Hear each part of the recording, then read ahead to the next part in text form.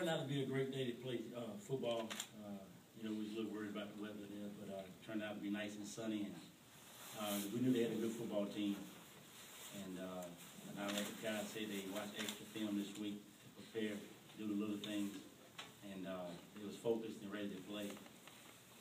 Offensively, I think Anthony played a great game in his first start in over 2 years. Throwing for over 300 yards, 3 touchdowns. He did throw a pick 6, but you know, we knew he wasn't going to play a perfect game. You know, so that throw actually was about 2 feet off. If he threw it 2 feet to the left, we get a big play. But it just came off his hand, looked wrong to the inside, and the guy made a great play and took it in for a touchdown. You know, you're going to have some adversity in games. It's what are you going to do after adversity strikes? And he proved that he was a winner and a champion and a great quarterback and came back and keep on making plays. Defensively, I think everybody's at this game, everybody in this room know who got the best defense in D2 football. There's no question about it. We got the best defense, and those guys have been proving it all year. And they proved it today when people thought that they was going to get 45 points put on them. And they really didn't get any points put on them because we gave up 7 on the interception.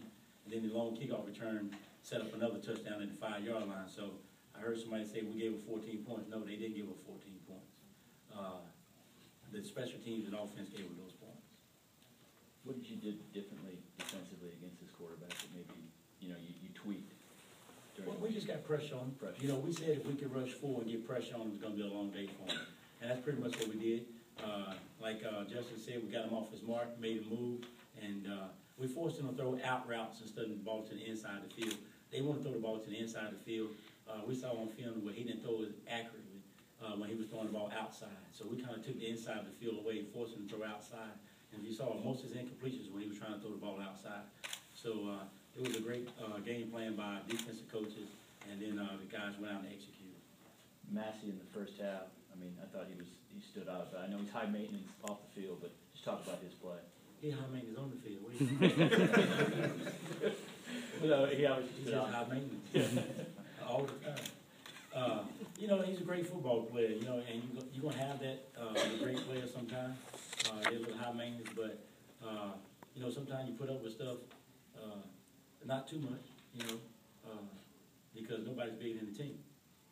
But Master's a great player. He makes plays, and you know, he loves to reverse the field, and that's how he got his little rib he was talking about. Because he tried to cut back one time, and he could just stepped on out of bounds. And I always tell him, Master, you can't break every play. Sometimes you just got to go on down and run out of bounds. And he was trying to break that play too, and kind of slipped and left his ribs open, and the guy got a shot on him. But he'll be fine. Carlos mentioned that it was like you guys knew what was coming. I mean, you said watch extra film. Did you guys on the sideline feel like, especially Carlos as the captain, that you guys knew what Shippensburg was going to do offensively? We did. The coaching staff did a great job of breaking them down on film by formations, motions, what they like to do.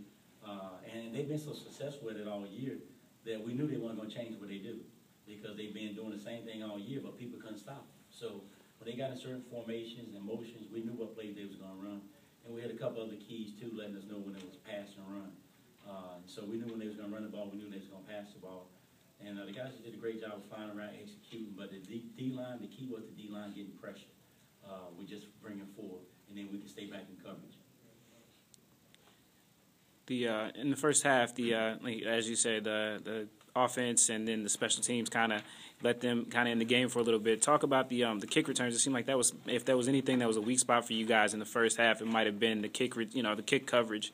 Just talk about what you guys, what was going on with you guys in the kick coverage. And I don't know how he broke that. He got through there and we missed a tackle, and he was down the side. The other one we kicked it deep, and he returned it on us. We got to do a better job of flying down there. I tell you what, the last 3 or 4 games we played, we've been doing an excellent job on the kick team. And so that's why we went back to kicking it deep again. And but the thing we try to do is once we know that the offense can't move on our defense, then we'll pooch it. And the only way they could score today is we kicked it deep. And so as you can see after that, we start pooching the ball because the offense couldn't score on us. And so no need to give them an opportunity to score by kicking the ball deep. But I think that, we had a couple big momentum plays there with Anthony interception to tie the game up. And then we came right back and hit Maxey on the post to regain the momentum. And then on the third down and short, Anthony fumbled. We got an interception in the very next play. And so that was two big moments in the game where we looked like we were about to go up 21-7, and he fumbled. And then we get it right back, and then we go in and score to go back up 21-7. So those were two huge moments in the football game where it looked like they had momentum to get back in the game. And we took advantage of it, got a turnover, got in the end zone. Coach, you feel like your defense is playing as well as they can play right now, or there's still more to come? Well, they had 78 plays, 280 yards. That's pretty darn good. You get 78 plays, you got but 280 yards, and they normally average about 500 and something. 540, John? Yeah. I knew John knew. They average 540, so that's almost half of what they normally get, and they had just as many plays. So it's tough to. I don't know how many interceptions we had. 3 interceptions. It's tough to play better than that. Hold that type team, that kind of offense. Get 3 interceptions, hold them 280 yards and 78 plays. If they can play any better than that, I would love to see it. What about IUP coming up? They beat this team pretty handily. That's your next opponent. What do you know about them? Well, we saw their game when they beat them. And we watched that film and studied that film a lot because that was the first thing to shut them down. They held them to 10 points. I think they beat them 41-10. And, if you look at our game, the game wasn't as close as our score was. You slice it up any way you want. We should have beat them 50-something to 0. But we didn't. That's why you play the game. So IUP beat them 41-10. Our defense held them less than what IUP did. So it looks like we're a pretty even team. Like it's going to be an evenly matched team. They like to run the ball. They're not going to spread you out and throw the ball like they did. They're going to try to run the ball next week. So we got to be able to stop run next week and force them to throw the ball like we did against Elizabeth City because they want to run the ball. I agree. Obviously, we were at the IUP game since we're from Ship, and I would agree. If it wasn't for your turnovers, it could have been a lot worse today. So you said you looked at that IUP film a lot. Did you get a lot from what they did against Shippensburg into your game plan today to stop Shippensburg? We did defensively. We saw that they was aggressive. They was physical with them, and they got some pressure on the quarterback, and they was able to slow that offense down. And so we knew that's the game plan that we need to have, and that's the game plan we executed on defense. Offensively, they didn't do much. They was 4-3, cover 4, shell, roll to cover 3, pretty basic. Wasn't anything special about it. You just got to out-execute. Any other questions? Do you feel like the attitude of the team is a little different, more business-like, less emotional this year than it was last year in the tournament? I do, and I think that the guys are really focused on the big picture and our big goal to win the national championship.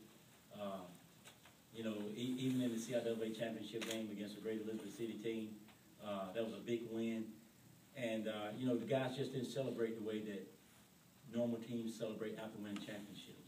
And that's because they are focused and they got an eye on the big prize of winning the national championship. And they did celebrate after the game, but just not as much as you would think they would. And as you can see today after the victory, it wasn't a lot of jumping around celebrating. When we play, we expect to win. We expect to play well. We expect to win. And so when we win games, the guys understand that the big picture of winning the national championship are our goals. And like I told the guys, go celebrate tonight. Don't do anything stupid. Come back with ready to film tomorrow, correct the mistakes, and watch some IUP and get ready. Any other questions for Coach? Thank you.